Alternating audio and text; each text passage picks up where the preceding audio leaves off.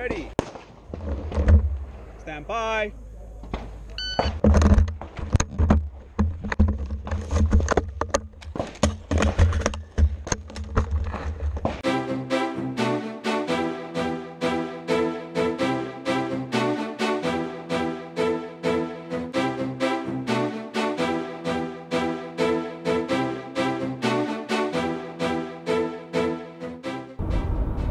It's Saturday, March 18th. It's a little bit past 0830. I'm at the base of the canyon on the way to Burro Canyon Shooting Park to attend the NRA ARM held by Forward Assist Training Group. It's that match that I've blogged about and I've been to in past range vlogs. It's a nice casual match to attend. It's good for beginners, and it's a great venue for anyone who wants to just try out shooting their AR off of a bench in a more practical style run and gun type environment. Haven't been shooting much at all lately. My only range vlog so far for this year was back in February. I've been really busy at work, which has resulted in me being a little bit lazy because I've just haven't had the energy to go out and shoot or go to the range. So that's why I finally forced myself to attend this match, so to speak. And what I was hoping to do is a couple of non-shooting events, because this weekend there's a retro or a vintage arcade expo going on this weekend. That in Banning, California, they have some retro pinball machines or vintage pinball machines and vintage arcade machines. It's free play. You pretty much buy or pay for a ticket and you buy in for all day or for the 3-day weekend or Friday, Saturday, Sunday, and you pretty much walk in and play all the games you want all day for free play. And obviously today's Saturday, I can't attend, and Sunday, tomorrow, I may not be able to make it, so I don't know. I'm hoping to get out there. But anyway, headed up to Burro Canyon Shooting Park to go shoot in this match. Hopefully it should be a good time as far as stages are concerned. Again, like I said before, it's a casual match. It's not too serious. It's great for beginners and people who don't really shoot matches. It's a nice way for them to experience non-bench rest style shooting with their rifles.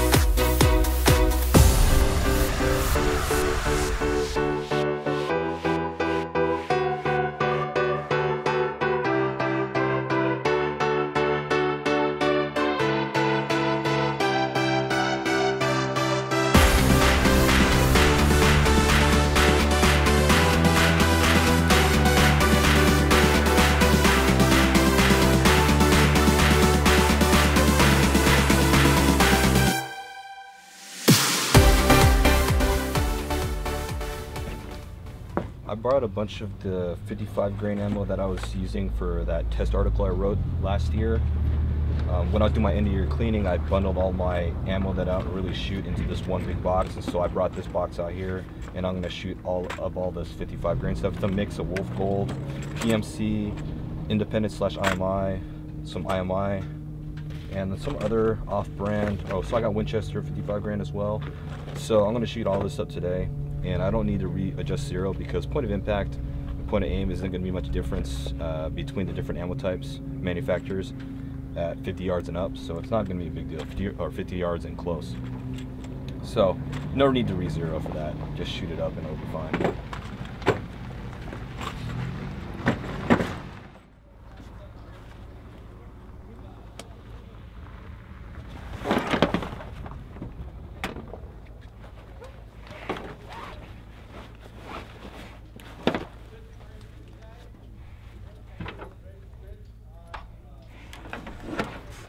All right, guys, 5 more minutes. 5 more minutes and rally up on top over here. We'll kind of go over the safety briefs and the course of fire for today's match. Now, Will, did everybody get a raffle card? Everybody got a raffle? Yeah. When you signed in, everybody got their raffle. Good, good. We got some great sponsors. We got a lot of sponsors that doing a lot of cool stuff. NC Star, CRPA, Turner's did, Strike Industries. So along with prizes for the top winners of the categories, we also are going to do random raffle drawings too. We'll probably take a little break.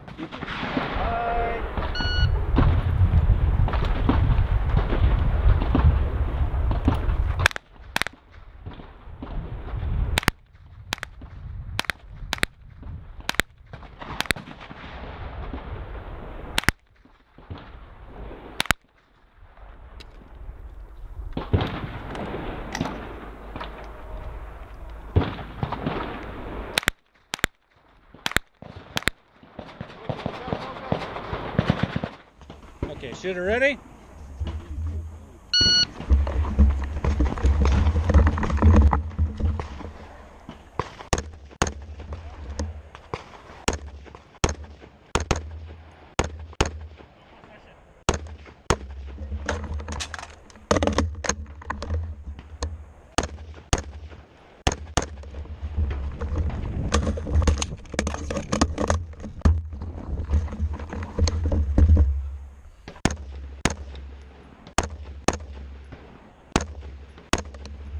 Good job. 3181. 31.81. Ready?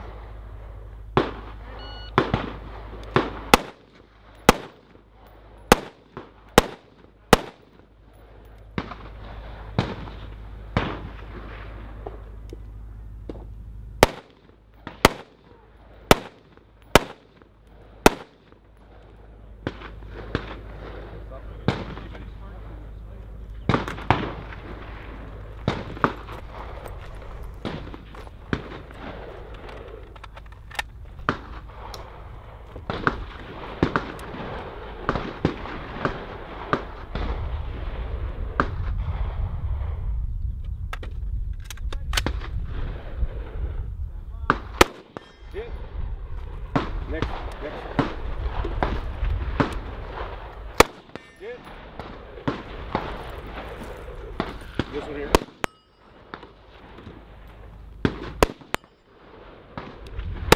Good.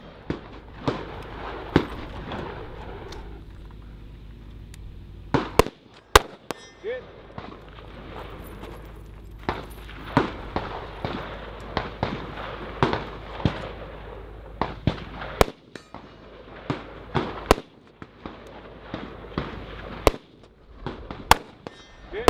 Safety on.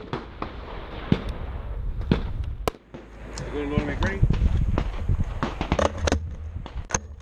You're going to burn through? No. You're ready? Stand by.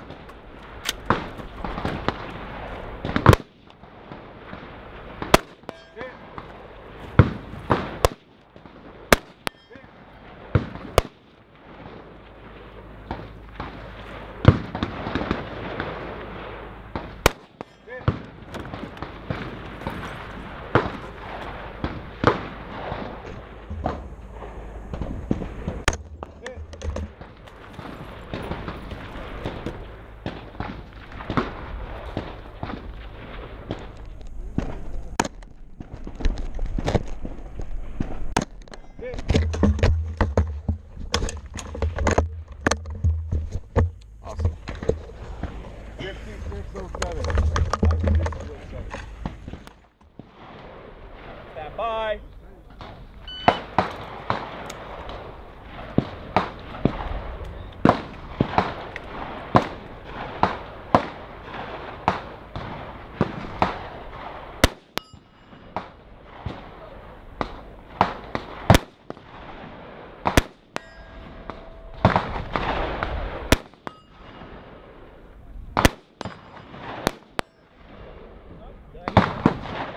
Load and make ready.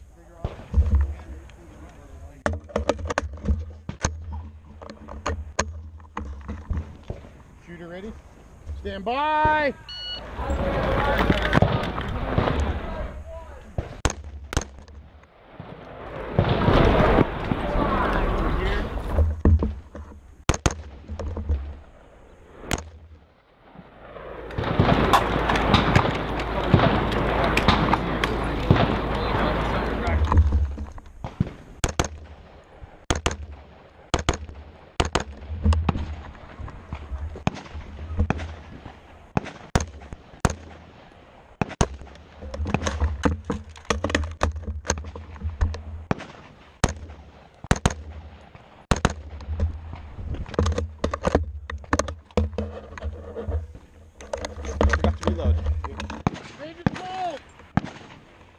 Before I forget, I wanted to give a shout out to Forward Assist Training. They're the ones who hosted the NRA. They host the NRA matches here at Burro Canyon, and everyone who competes or enters and shoots in their NRA ARM, they walk away with some free stuff. So they gave away these NC Star knapsacks or little bags, and inside they give away these got some pamphlets and literature and T-shirts.